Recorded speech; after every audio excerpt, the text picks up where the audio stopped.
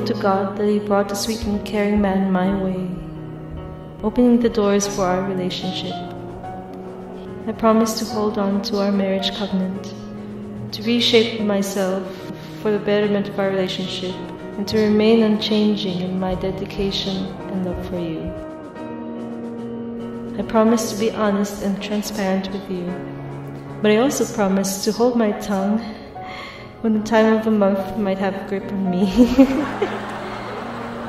I promise to be your constant best friend, but most importantly, I'm here to listen, comfort, and be with you whenever you need me. I promise to be more patient, more understanding, less selfish, and more forgiving, even if it takes me out of my comfort zone. I want to keep improving my character so I could be a better companion for you. I promise to see the best in you, to respect, support, and encourage you. I promise to constantly remind myself of the blessing that you are to me, appreciating the little and big sacrifices that you make for me. With this, I promise to continually choose to love you, no matter what the circumstances. I will fight for our marriage to my very last breath. With God's help, I'll find the strength, wisdom, and guidance to keep these promises. I love you. I'm eternally grateful to God for this moment, and I'm happy to share the rest of my life with you.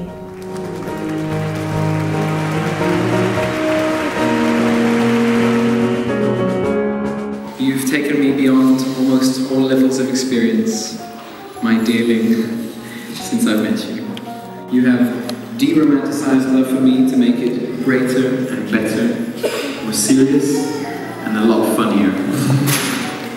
Woman, I've been waiting for my whole life, my one and only love. I'm convinced that you are a gift from God, to make me grow and to mature, and to become more like Jesus and less like my selfish nature. I promise to keep seeking to follow the example of Jesus by laying down my life for you, sacrificing my own egocentric interests for your sake. I also promise to seek God's guidance and wisdom so I may lead our family with wisdom, not based on my whims or your whims. And also I promise to love our heavenly God above you so that I may love you more than if it were the other way around. I promise to take care of you according to your emotional standards and to work hard to allow you to simply be a mother when the time comes, to support you and us in difficulty and to get us stuck in a community of loving people. I promise to keep seeking to woo you, to win you, and to sweep you off your feet, even in our old age, to confess my sins to you, pray with you, be your best friend and lifetime companion.